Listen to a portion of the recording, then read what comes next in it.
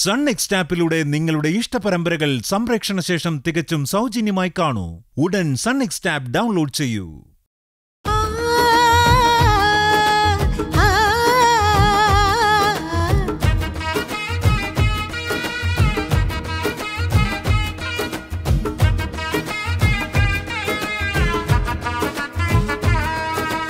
ഒരു കഥ പുതുകഥ പറയാം, ഒരു പെണ്ണിൻ സ്വയ കഥ പറയാം. ഒരു കഥ പുതുകഥ പറയാം, ഒരു പെണ്ണിൻ സ്വയ കഥ പറയാം.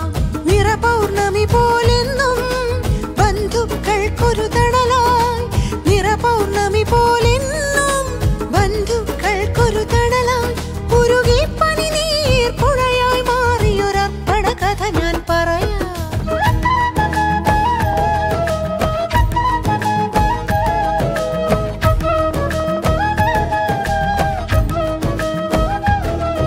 ജീവിതമേ ഒരു പോരാട്ടം പോൽ കരുതുക മുന്നേറാൻ, വാനം വരയാണതിരു നിനക്കി തേരോട്ടത്തിൽ ജയിക്കാൻ. ജീവിതമേ ഒരു പോരാട്ടം പോൽ കരുതുക മുന്നേറാൻ, വാനം വരയാണതിരു നിനക്കി തേരോട്ടത്തിൽ ജയിക്കാൻ. പുലിയായി പുയലായി നദിയായി നീരൂറ്റ്, ഒരു കഥ പുതുകഥ പറയാം, ഒരു പെണ്ണിൻ സ്വയ കഥ പറയാം.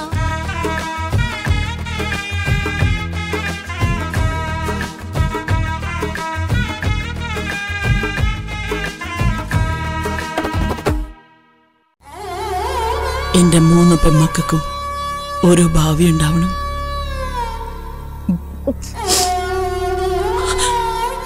അച്ഛനില്ലാത്തവർക്ക് ആ സ്ഥാനത്ത് നിന്ന് ചെയ്യാൻ ഏട്ടനുണ്ടാവണം. ഇതെന്റെ അപേക്ഷ. ഏട്ടനെ ദൈവം അനുഗ്രഹിക്കും, പുണ്യം കിട്ടും ഏട്ടാ. ഇതൊന്നും പറയാൻ ഞങ്ങൾക്ക് വേറെ ആരുമില്ല. എന്താ ഗായത്രി നീ ഇങ്ങനെയൊക്കെ പറയുന്നത്? നിന്റെ മകൾ ഭാവനയ്ക്ക് നല്ലൊരു വിവാഹം നടത്തി തരണമെന്ന് തന്നെയാ എന്റെ ആഗ്രഹം. പക്ഷെ അവൾക്ക് എന്നെ കാണുന്നത് തന്നെ വെറുപ്പാ. പിന്നെ എങ്ങനെയാ ഗായത്രി ഞാൻ ഇതിനൊക്കെ ഇറങ്ങുന്നേ? വല്യച്ഛനെന്ന് പോലും നോക്കാതെ എപ്പോഴും എന്റെ മുന്നിൽ കാണിക്കുന്ന അഹങ്കാരം നീയും കാണുന്നതല്ലേ? ഇപ്പൊ തന്നെ ഞാൻ അവൾക്കൊരു ചെറുക്കനെ കണ്ടുപിടിച്ചു എന്നിരിക്കട്ടെ, അവള് സമ്മതിക്കോ? ഒരിക്കലും സമ്മതിക്കില്ല. ഞാൻ ആരെ എപ്പോ എങ്ങനെ കല്യാണം കഴിക്കണമെന്ന് അപ്പൊ തന്നെ അവള് ചോദിക്കും. ഞാൻ എന്തിനാ ഗായത്രി മക്കളുടെ വായിരിക്കുന്നേ കേൾക്കുന്നേ? എന്റെ അനിയനെ മാത്രം ഞാൻ നോക്കിയിട്ട് കാര്യമില്ലല്ലോ. ഇല്ലെങ്കിൽ എപ്പോഴേ ഭാവനയ്ക്കൊരു നല്ല ബന്ധം ഞാൻ കൊണ്ടുവന്ന് നടത്തിയേനെ. ഏട്ടൻ എത്രയും വേഗം ഭാവനയ്ക്കൊരു ചെറുക്കനെ കണ്ടുപിടിക്കണം. അവളെ കൊണ്ട് സമ്മതിപ്പിക്കേണ്ടത് എങ്ങനെയാന്ന് എനിക്കറിയാം. ഭാവന മോളെ, നിന്നെ എങ്ങനെ മുട്ടുകുത്തിക്കണമെന്ന് എനിക്കറിയാം. അതിനുള്ള വഴി നിന്റെ അമ്മ തന്നെയാണ്. ഇനി എന്റെ സഹായം കൊണ്ട് നീ ജീവിക്കുന്നത് ഞാൻ കാണിച്ചു തരാം.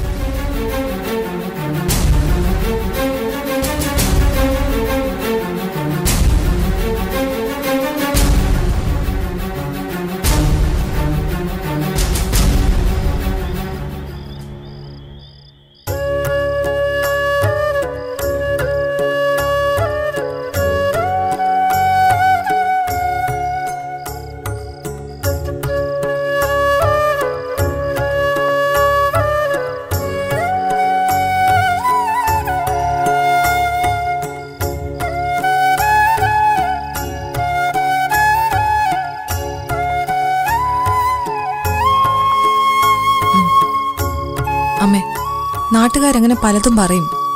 അതിനൊക്കെ ചെവി കൊടുക്കാൻ പോയാ പിന്നെ അതിനെ നേരം കാണും. ഉറപ്പായും നമ്മുടെ ജീവിതം മാറും. നല്ലൊരു ജീവിതം നമുക്കും ഉണ്ടാവും. അമ്മ വിഷമിക്കാതിരിക്കേ. ഒരു പ്രധാന അറിയിപ്പുണ്ട്.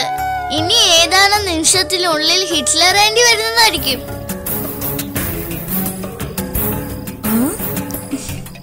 കാന്താരി മിണ്ടാതിരുന്ന് പഠിക്കും. നീ കൊള്ളാലോ. ഈ പ്രായത്തിൽ നിനക്ക് ഇത്ര അഹങ്കാരം. ഭാവനേച്ചി വരട്ടെ, ഇന്ന് ശരിയാക്കി തരുന്നുണ്ട്. ആണോ? ആണ്. എന്നാലേ ഭാവന അതാ ഞങ്ങൾ തമ്മിലുള്ള ബന്ധം. ഇവള് വേറെ ലെവലാ. അത് പിന്നെ സേതുവേട്ടന്റെ എന്തെങ്കിലും ചോ കിട്ടാതിരിക്കും അല്ലേ അമ്മേ?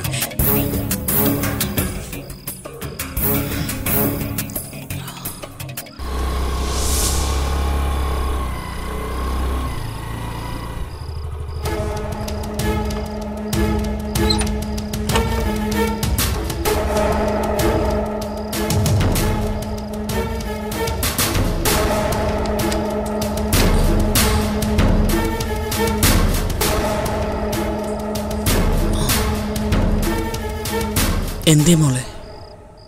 അമ്മ ഈ കറണ്ട് ബിൽ എങ്ങനെയാ അടച്ചത്?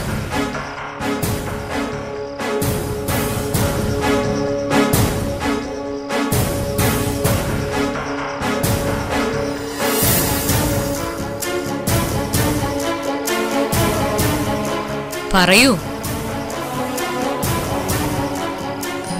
അത് പിന്നെ അമ്മ എന്തിനാ ബുദ്ധിമുട്ടുന്നേ? പറഞ്ഞാ പോരെ?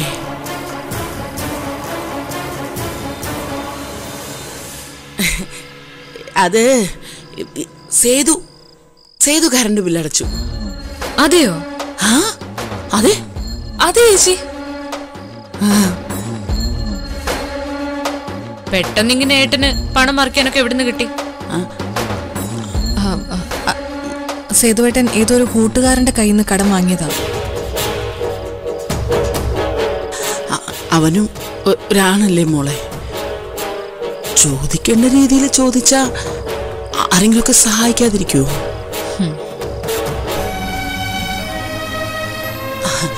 അവൻ പെട്ടെന്ന് കയറി വന്ന് കറണ്ട് ബില്ലും വാങ്ങിച്ചോണ്ടങ്ങ് പോയി. പിന്നെ പണം അടച്ച് റെസിപ്റ്റ് കൊണ്ടത് കൈ തന്നിട്ടാ പോയത്. ഞങ്ങളെല്ലാം ശരിക്കും ഞെട്ടി. മോളെ, അവന് കുറച്ച് ദേഷ്യമൊക്കെ ഉണ്ടെങ്കിലും പാവ. നീ വഴക്ക് പറയുന്നത് കൊണ്ടായിരിക്കും അവനെ ഈ കുടിക്കുന്നത്.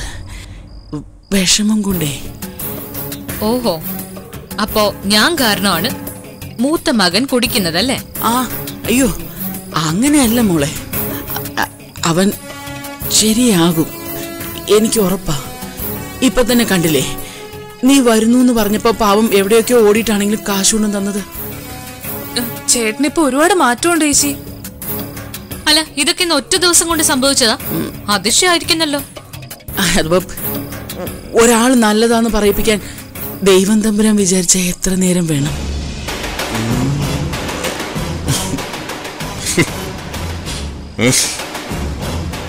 അത് നേരാണല്ലോ.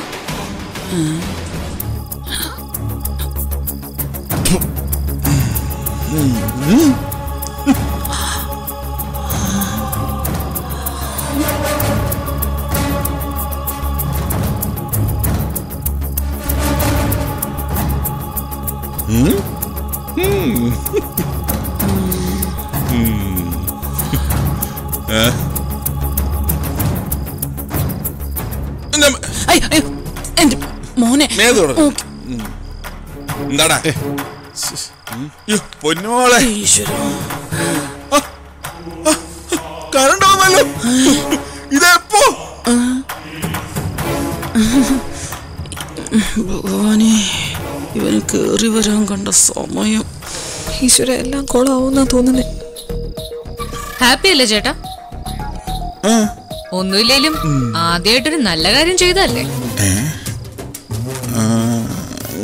നല്ല കാര്യോ? എന്താ ഏട്ടാ ഒന്നും മനസ്സിലാവാത്ത പോലെ? സേതു, നീ വൈകുന്നേരം കറണ്ട് ബില്ല് അടച്ച കാര്യം ഞങ്ങൾ സംസാരിച്ചുകൊണ്ടിരിക്കുകയായിരുന്നു.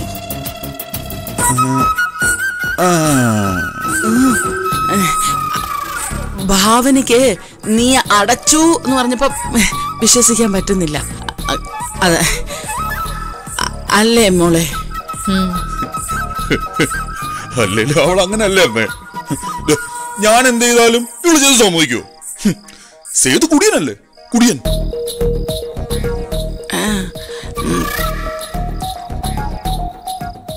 അല്ല മായേ, ഞാൻ വൈകിട്ട് എപ്പോഴാ ബില്ല് അടച്ചിട്ട് വന്നതെന്ന് നിനക്ക് ഓർമ്മയുണ്ടോ?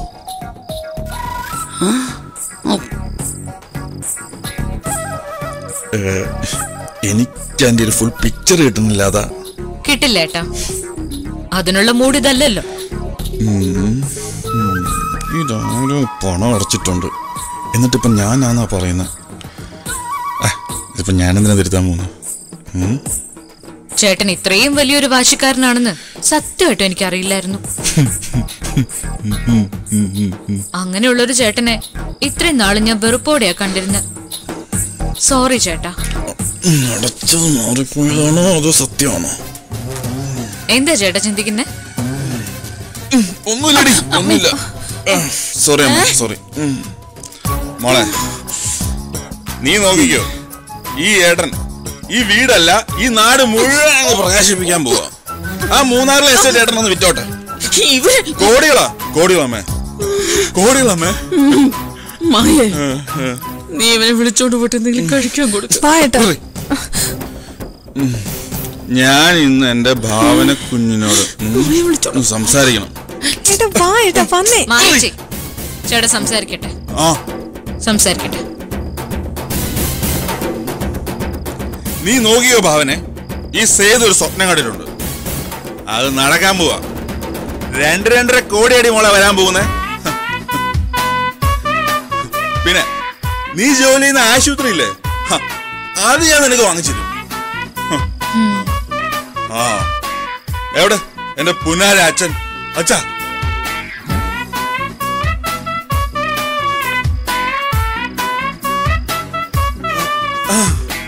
അച്ഛാ നോക്കിക്കോ അച്ഛാ, ഞാനീ പറഞ്ഞതെല്ലാം ചെയ്യും, സത്യം.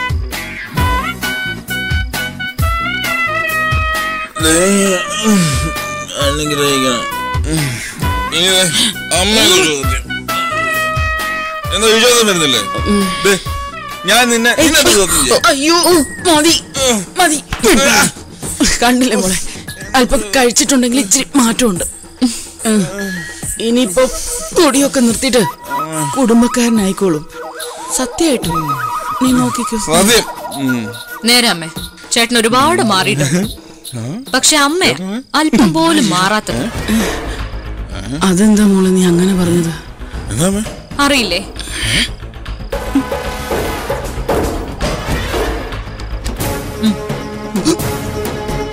ആഭരണം പണയം വെച്ച രസീത് വാങ്ങണ്ടേ അമ്മേ?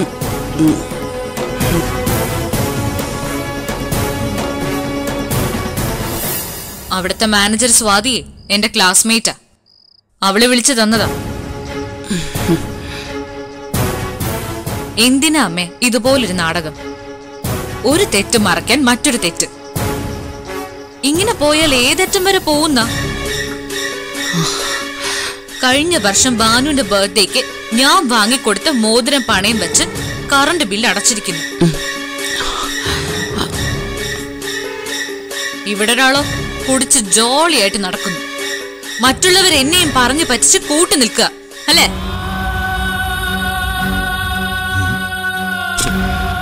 ചേട്ടൻ ചെയ്ത തെറ്റിനെ മറച്ചു പിടിച്ച് പ്രോത്സാഹിപ്പിക്കുന്നത് ഞാൻ അംഗീകരിക്കണോ? അതോ ചെയ്ത തെറ്റിനെ ഞാൻ തിരുത്താൻ ശ്രമിക്കണോ? തെറ്റും ശരി എന്നെ പഠിപ്പിച്ച അമ്മ തന്നെ ഇപ്പൊ തിരിച്ചും പഠിപ്പിക്കുന്നല്ലേ? അല്ല മോളെ മോളെ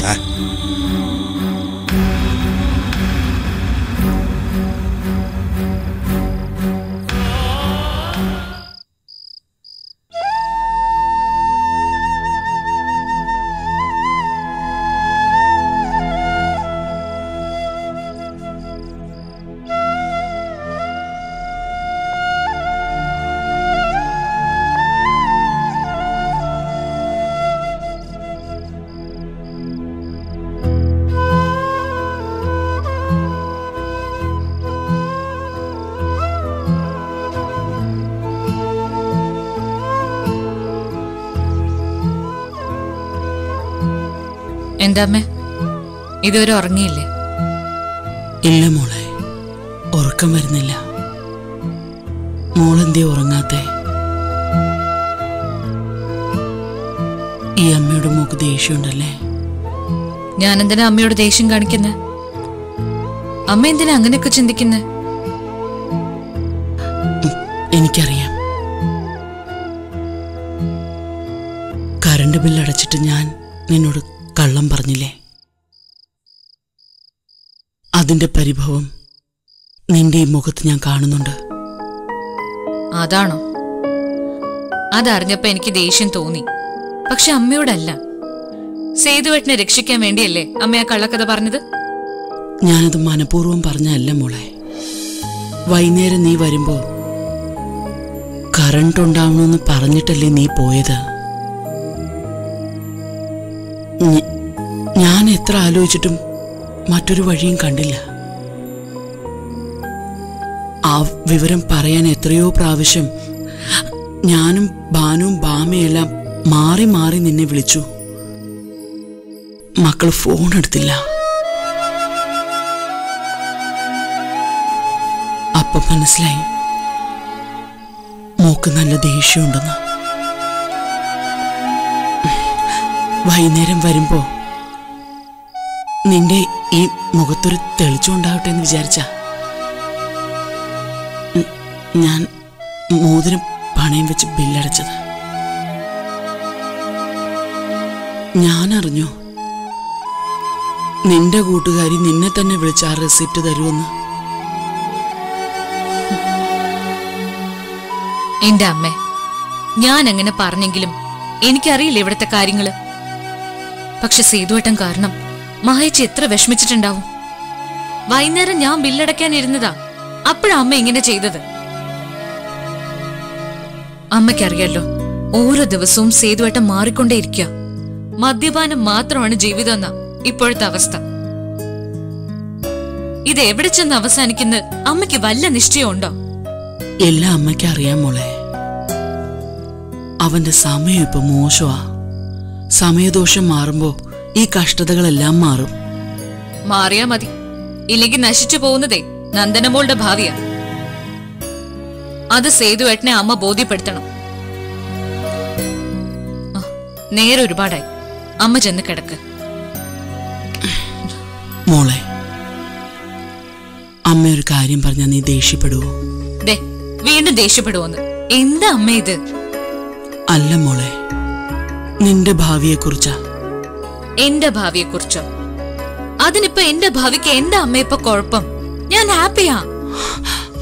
അത് നിനക്ക്, എനിക്ക് അങ്ങനെയല്ല. എന്തു പറ്റി എന്റെ അമ്മയ്ക്ക്? നിന്റെ കല്യാണം നടത്താത്തത് കുടുംബത്തിന്റെ വരുമാനം നിന്നു പോകുന്നുള്ള ഭയം കൊണ്ടല്ലേന്ന് നാട്ടുകാര് ചോദിച്ചു തുടങ്ങി. വല്യച്ഛന്റെ വീട്ടില് പൂജയ്ക്ക് പോയപ്പോഴേ ഞാൻ വിചാരിച്ചു ഇതുപോലെ എന്തെങ്കിലുമൊക്കെ നടക്കും. അമ്മയ്ക്ക് എന്താ അമ്മ, എത്ര പറഞ്ഞാലും മനസ്സിലാവില്ലേ? ഒരിക്കലും അവർക്കൊപ്പം നമ്മൾ ആരും വരരുതെന്ന് ആഗ്രഹിക്കുന്നവരാ അവര്.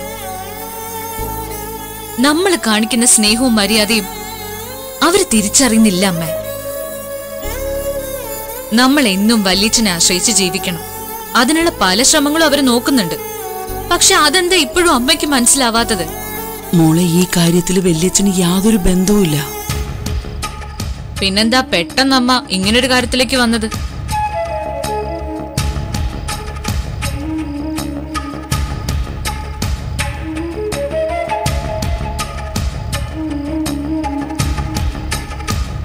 മോളെ, എനിക്ക് ഈ കാര്യം സംസാരിച്ചൂടെ?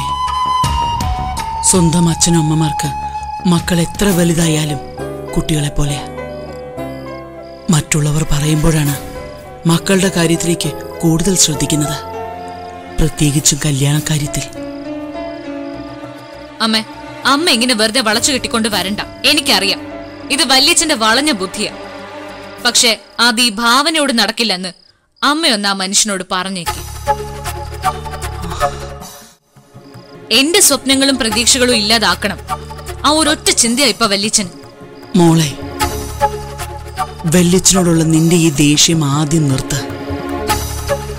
നിനക്കൊരു നല്ല ജീവിതം ഉണ്ടാവണമെന്നുള്ളത് എന്റെ ആഗ്രഹം, അല്ലാതെ വല്യച്ഛൻ്റെതല്ല.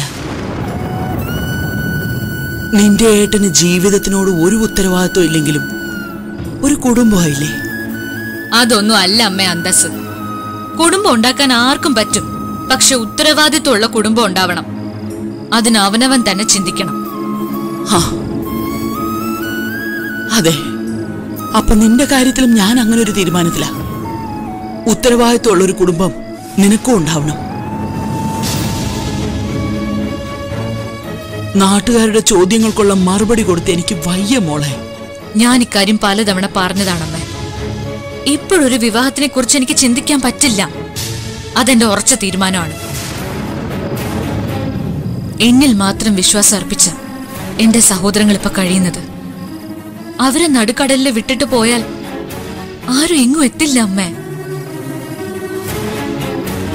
നാട്ടുകാരുടെ വായടപ്പിക്കാൻ വേണ്ടി എന്റെ കല്യാണം നടത്തി കഴിഞ്ഞാൽ പിന്നെ ഈ കുടുംബത്തിന്റെ അവസ്ഥ എന്താവുന്ന് അമ്മ ചിന്തിച്ചിട്ടുണ്ടോ? അതോ നാട്ടുകാർ നോക്കൂ? അമ്മ, എനിക്കൊരു ലക്ഷ്യമുണ്ട്. അത് നിറവേറ്റുന്നത് വരെ ഒരു വിവാഹത്തെക്കുറിച്ച് ചിന്തിക്കാനേ എനിക്ക് പറ്റില്ല. മറ്റുള്ളവർക്ക് വേണ്ടി ഇങ്ങനെ കഷ്ടപ്പെട്ടിട്ട് ഒടുവിൽ ഒന്നുമില്ലാത്തവളായി തീരരുത്. ഓരോന്നും നടക്കേണ്ട സമയത്ത് നടക്കണം. അതാണ് അമ്മേ സത്യം. ഓരോന്നും നടക്കേണ്ട സമയത്ത് തന്നെ നടക്കണം. പക്ഷേ നമ്മളായിട്ട് ആ വിശ്വാസത്തെ നശിപ്പിക്കരുതമ്മേ.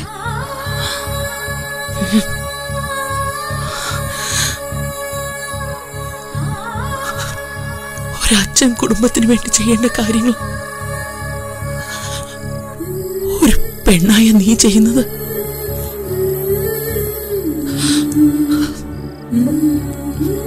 അതിനെല്ലാം എന്നും ഈ അമ്മ അഭിമാനിച്ചിട്ടേ ഉള്ളൂ. പക്ഷെ ഇനി അത് പറ്റില്ല മക്കളെ. പറ്റണമ്മേ. ഓരോ മക്കളെ കുറിച്ചുള്ള അച്ഛന്റെ സ്വപ്നങ്ങൾ അമ്മ തന്നെ എന്നോട് പറഞ്ഞിട്ടുള്ളത്. അപ്പൊ പിന്നെ അതൊക്കെ യാഥാർത്ഥ്യമാക്കണ്ടേ അമ്മേ? എന്നാലല്ലേ അച്ഛന്റെ ആത്മാവിന് സന്തോഷാവൂ.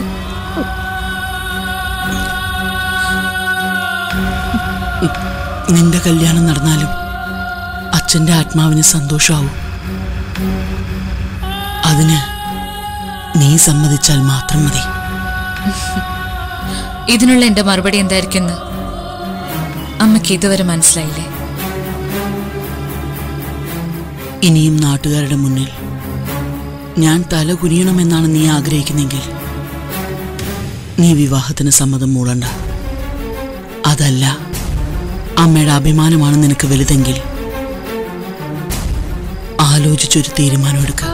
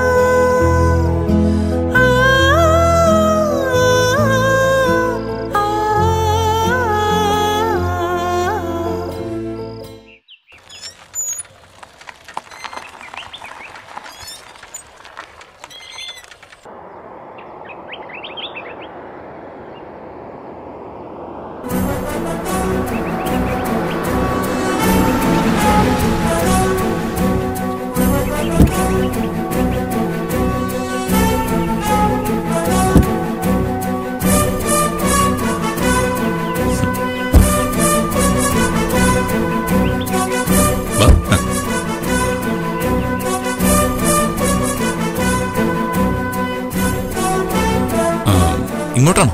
ഇങ്ങോട്ടായിരിക്കും.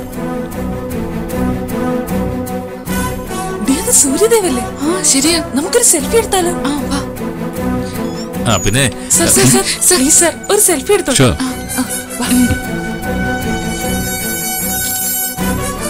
Thank you sir. Thank you sir. Excuse me, ഇവിടുത്തെ ഹെഡ് നഴ്സ് ഭാവന ഒന്ന് കാണണം. ആരാണെന്ന് പറയണം സർ? ഞാൻ ഭാവനയുടെ ഒരു ഫ്രണ്ടാണ്. സൂര്യ എന്ന് പറഞ്ഞാൽ മതി. സിസ്റ്റർ ഇപ്പോൾ ഡ്യൂട്ടിയിലാ.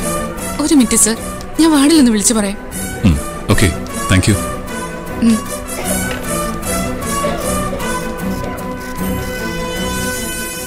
അമ്മ റെസ്റ്റ് എടുത്തു.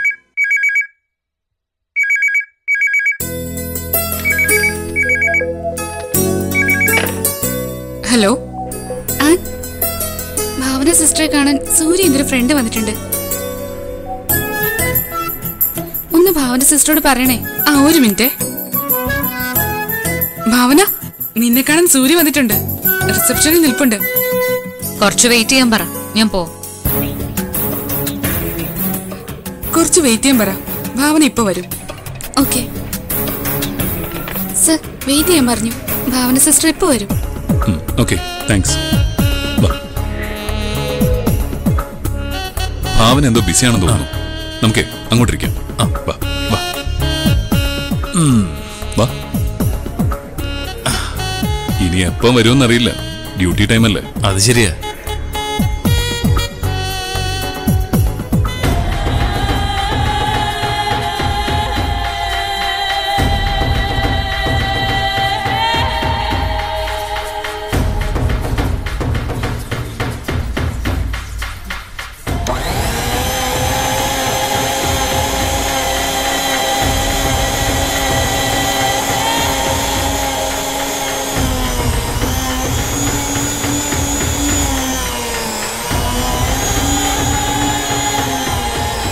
ഇതേ ആ മിക്സി ഒന്ന് ഓഫാക്കി.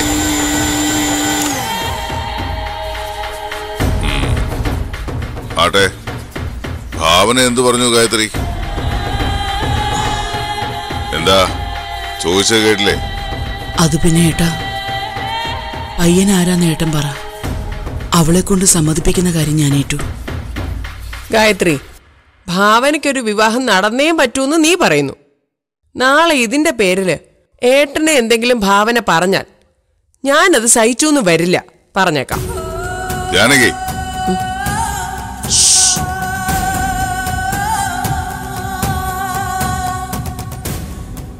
നടക്കാൻ പോകുന്നതൊക്കെ നല്ലതിനാണെന്ന് കരുതുക.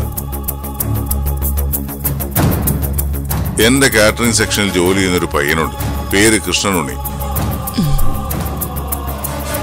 നല്ല മര്യാദയുള്ള പയ്യൻ, മിടുക്കനും അധ്വാനിയുമാണവൻ. ഒരു സിഗരറ്റ് പോലും വലിക്കില്ല. 8 വർഷമായിട്ട് എന്റെ കൂടെ നിൽക്കുന്നു. മെയിൻ പാചകക്കാരൻ ഈ കൃഷ്ണനുണ്ണിയാണ്. ആണായിട്ടും പെണ്ണായിട്ടും ഈ ഒരു മകൻ മാത്രമേ അവർക്കുള്ളൂ. ഗായത്രിക്ക് സമ്മതമാണെങ്കിൽ അധികം താമസിയാതെ പെട്ടെന്ന് കാര്യങ്ങൾ നടത്താം.